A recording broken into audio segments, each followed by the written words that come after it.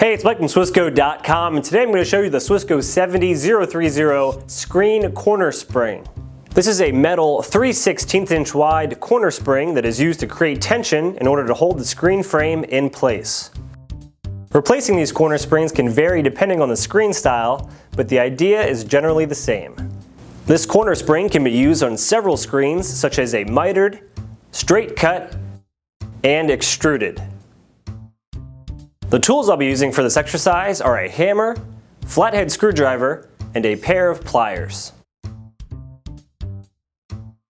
On a mitered screen, use pliers to remove the corner spring, and then gently tap in your replacement corner spring with a hammer.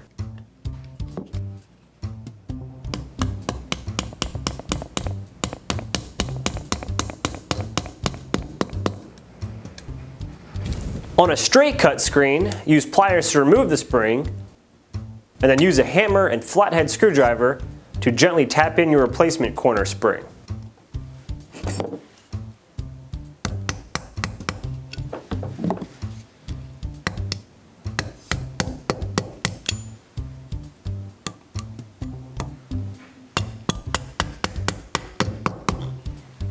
On the latch side of an extruded screen frame, press the latches in. This should give you space to remove and install your corner springs. On the non-latch side, you may need to widen the corner spring track with pliers in order to remove and install your screen corner springs.